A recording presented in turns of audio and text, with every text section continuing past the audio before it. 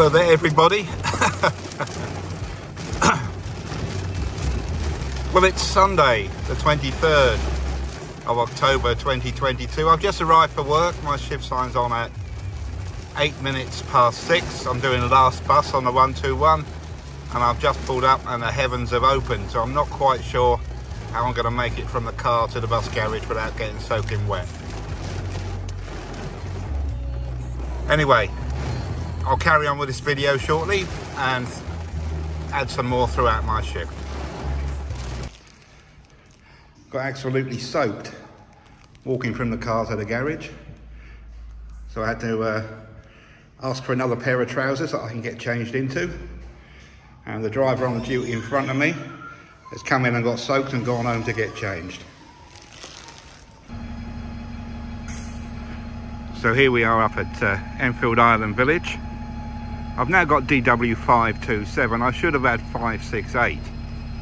I walk down to the changeover point. I get a call on my mobile phone from iBus that 568 has broken down.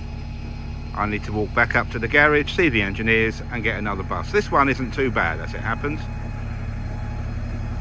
So what we'll do now is we'll just jump back in the bus and we'll take a quick look at the time card, the duty card. So let's have a quick look at today's duty card then. 467 duty on a Sunday is what we call last bus. It's actually the last one to sign on and the last one to finish. Signs on at 18:08, takes over 18:20. Finishes back in the garage at 2:26 in the morning. The last bus to finish is not always the last one to sign on. During the week, 483 is the last bus. It's the last one to finish, but 485 is the last one to sign on. But in the case of today, this is last bus in all respects. The only thing that I don't like about this duty, if we can get it in focus, I'm going to leave here from the village at 1900. I'm due in Turnpike at 8:05 and out again at 8:10. Now those 5 minutes are my time. It's not recovery time. We're entitled to 5 minutes at the end of every journey to do whatever you want to do, whether you want to go to the toilet, check your bus. If you're a smoker, you might want a cigarette. I'm not, but those 5 minutes are my time. So if I get the Turnpike late, which is always possible, it's a wet day, Spurs are at home, there could be a knock-on effect in Wood Green, although I think at that time of night it's unlikely. But if I get the Turnpike lane late, I will take my 5 minutes as I'm entitled to, and I will just leave late. That's their problem. It's bad scheduling, that. And they must know these problems exist. Of course, it could be the other way round. I could get the Turnpike a bit sharpish, a few minutes early, and then there'll be no problem. Anyway, that's the duty card for today. I'll put together 1 or 2 more clips as the shift progresses, so I'll catch up with you again in a few minutes. So here we are in the canteen. I've already eaten my food. I did actually manage to come off on time for my meal break. Not sure how I managed that, because the one behind was running 15 minutes late, so there was a big gap in the old service there. And I may have mentioned earlier that we're on diversion between the top of Hertford Road and Island Village. There's now an accident on that diversion, so we're diverted away from the diversion. Although whether that's clear by the time I go back, I don't know. My second bus is showing as coming up about 5 minutes late, which is not a major drama. No canteen facilities on a Sunday. Arriva closed the canteen a good few years ago. All we've got is a vending machine for drinks and a microwave, or a couple of microwaves there. We do have food available during the week. It's privately run by one individual, and he's open, I think it's 8 o'clock until 5 o'clock Monday to Saturday.